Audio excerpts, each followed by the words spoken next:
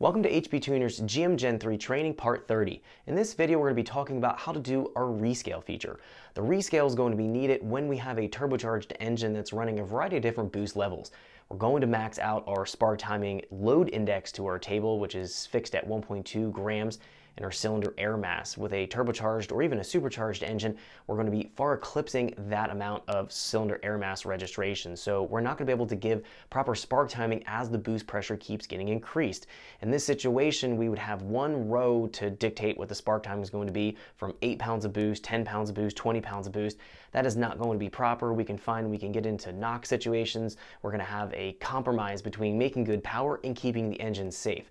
So I'm going to show you how to do the rescale feature, going in and changing our injector flow rate size, also going in and rescaling our MAF and our speed density tables so that we can get our cylinder air mass registered properly and giving us more area in our spark timing tables to command the proper spark timing. Without further wait, let's jump into this video so we can check this out.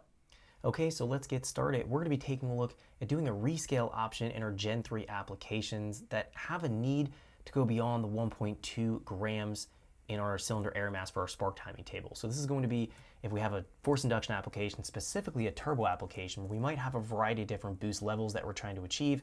And as we're going up in our boost levels, since we have a boost control, it's going to give us a couple different boost targets or boost levels we can go after.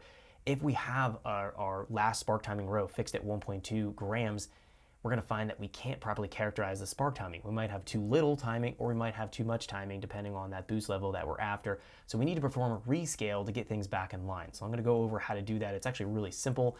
You need to decide if you're going to do this before you start your calibration process, because by going in and doing a rescale, you're effectively going in and completely changing your MAF table or your VE speed density table. So this is something that you have to weigh in before you even start your calibration. So if you're turbocharged and you have a variety of boost levels, this is something you're basically going to have to do.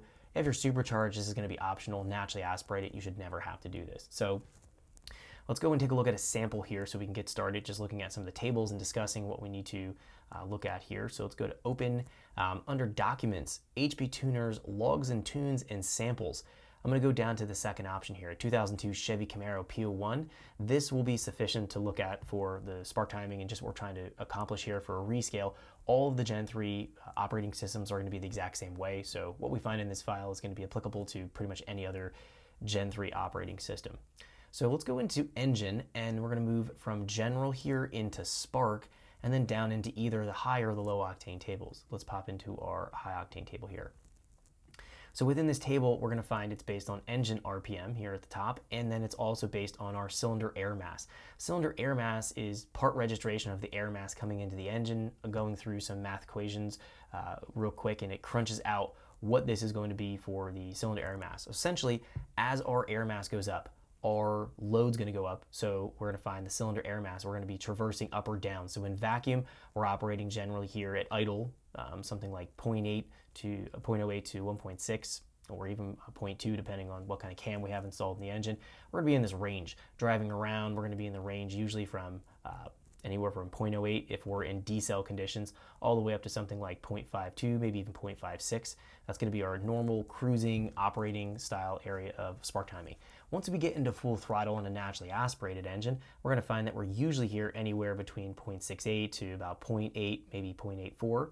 That's going to be a typical wide open throttle area of operation.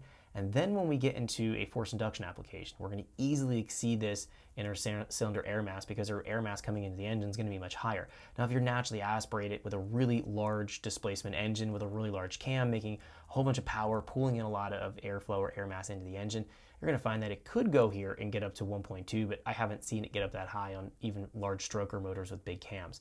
So force induction, supercharged, turbocharged, we're definitely going to be at this top portion of the table here. So as I was mentioning just a few minutes ago in the beginning of the video, we're going to get into a situation where we're going to very easily start to hit this last breakpoint at 1.2 grams for the spark mass, spark representation. So we're going to find this last row here would essentially be able to give us the spark timing that we need as our boost levels vary. Now the problem is going to be on a turbo application.